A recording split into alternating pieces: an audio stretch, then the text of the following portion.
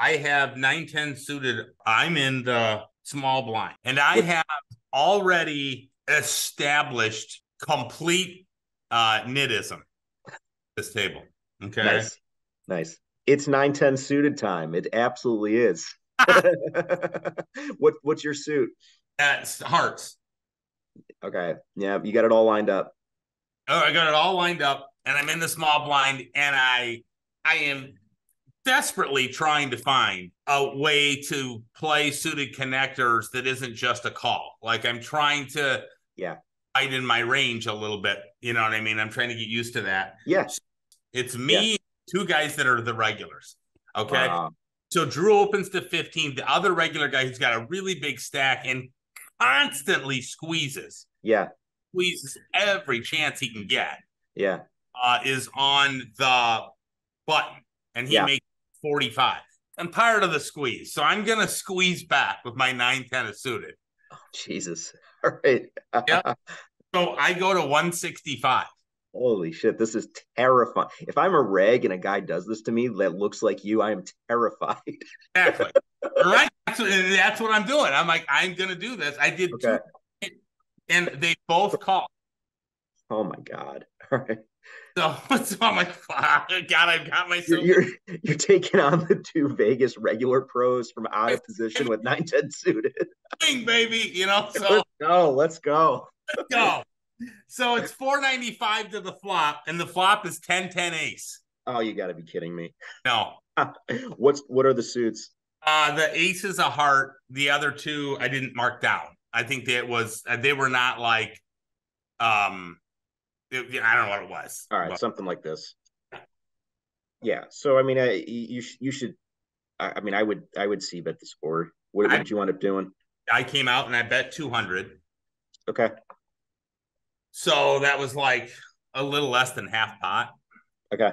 Okay. And call. Oh God. Yeah. All right. What's the turn? It's a jack. But This is a really interesting spot. yep. Um, because like I wouldn't mind continuing to bet with one caller.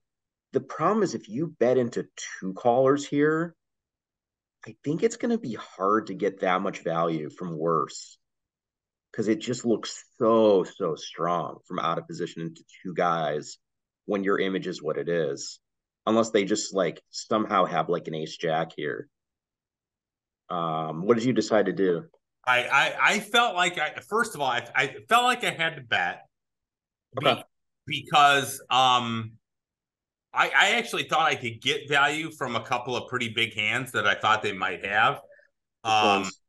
what's that? Which ones? Like Ace Jack, or I even thought Ace King. Yeah, no, actually, Ace King can still be in their ranges. Um, I certainly thought it was in Drew's.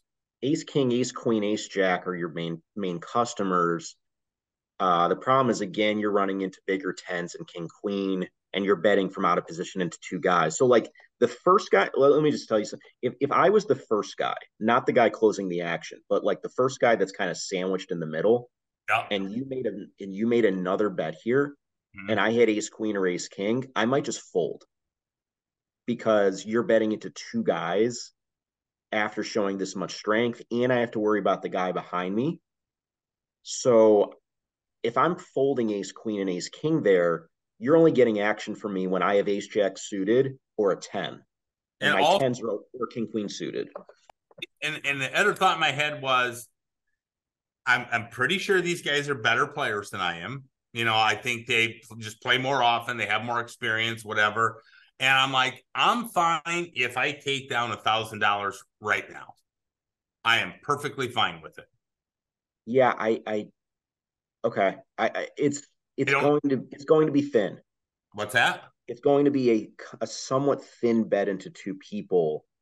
Um, and they do have a decent amount of hands that beat you. It's not like you have a lock here, but you are in a good situation. The only thing about checking the counter argument is like your range might be in this spot. Like the standard player would think your range is something like jacks or better, ace king, maybe ace queen. Okay. Mhm. So a lot of your range there actually wants to check. Like queens want to check, kings want to check. Ace, king, and ace, queen. Like, I don't think you would make this bet with ace, king, and ace, queen once you've been called by two players. So those want to check. So it's like the only hands in your range that really want to bet are jacks and aces.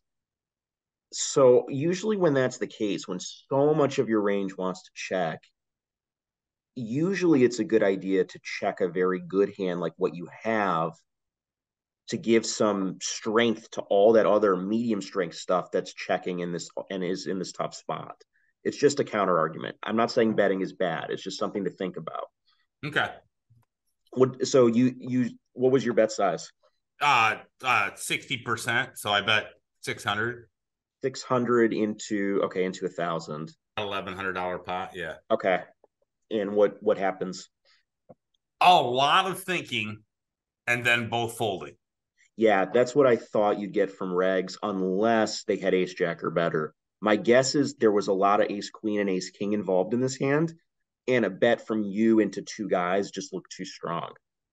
It's such an interesting play from you, given your image. I think that was really cool that you like went out of your comfort zone and took those guys on pre-flop, especially from out of position where like people are way less likely to bluff. So Yeah, I think they, and I felt like I've got to find some spots. yeah,